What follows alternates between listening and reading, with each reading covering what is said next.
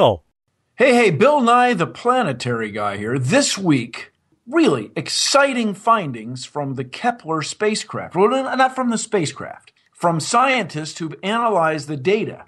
Now, get this. There may be a 1 in 37 to 1 in 70 chance that a star out there has an Earth-like planet. Well, let's call it 1 in 40.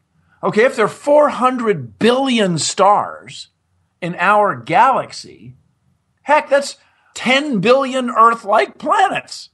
10 billion. I mean, this is the first estimate of the famous Drake equation. How many stars are there? How many planets? How many Earth-like planets? How many planets that could have liquid water? How many planets that might have life? How many planets could have intelligent life? Oh, this is the first such study based on actual facts.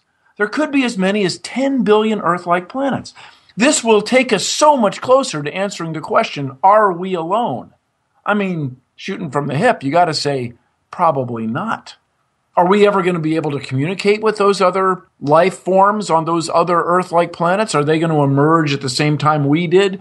Or are they going to get through it and we're going to get through it at the same time and communicate? And then we'll know that we're not alone. And then we're still in the middle of space nowhere. But we're so much closer to believing that life is likely. And this, I hope, changes your worldview. I hope it changes the way you view your place in space.